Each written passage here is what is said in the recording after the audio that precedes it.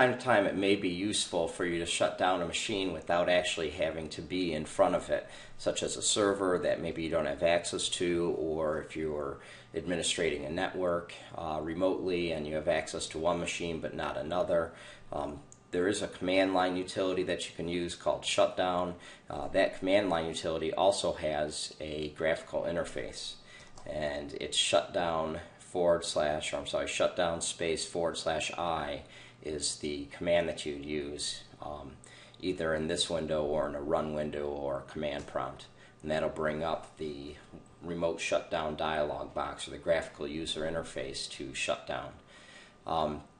If we were on a Active Directory or a domain and we had Active Directory set up, we'd be able to actually browse for the different machines and the different servers on the network and be able to shut them down that way.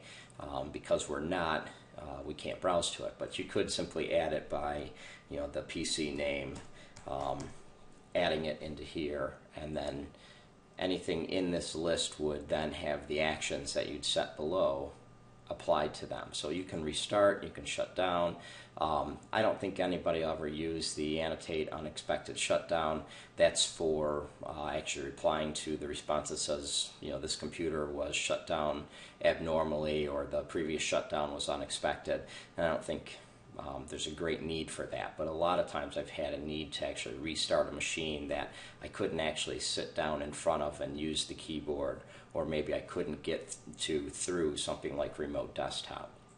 Now, if there's somebody on the PC, you may want to set these. Typically what I'll do is we'll leave that on there to warn the action or warn the user of the shutdown action or the restart action, and I'll change that to something like 3. If there is a user on there, obviously you want to try and get their attention and try and make it so that they're not abruptly shut down. But typically this is used for a scenario where you have to shut down a machine and you can't reach somebody locally to actually get that machine shut down or restarted. And it's the same typical thing that you'd find on a server. Unless you type something in this box or you pick a reason other than other, you won't be able to apply the action. And so if we pick something here and we're going to say that it's planned maintenance or whatever it is, hardware maintenance, although we're not in front of it, most people don't track these anyway, but you'll pick a reason and then you'll click OK, and it'll go ahead and apply the restart action or the shutdown action to the PCs listed up here.